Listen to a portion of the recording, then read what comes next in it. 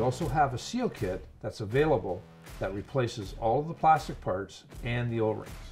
What we do is, after a year's worth of work and so on, this kit is very inexpensive. So if you need the seal kit because of leaks, once you buy this whole kit, there's no sense messing around. We might as well replace the plastic parts at the same time. It's just more efficient, and the cost is so low, there's no sense just replacing the O-rings and nothing else. Each one of these collars that are located inside the kit fit the different size tubing. The base tubing is larger than in the telescoping wand.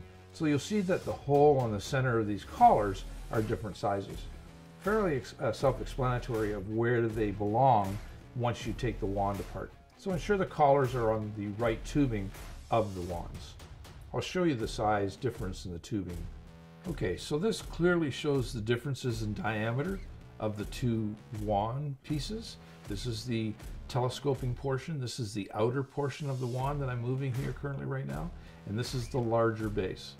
So that's the pieces I was mentioning to you about the collars. You have to make sure the right collar goes on the right tubing. When you finally go to put this together, all you do is turn them, and this one inserts into the other, and then you pull the two together, bring the pieces back up, like so, and then thread your whole assembly together. And that'll complete your wand installation.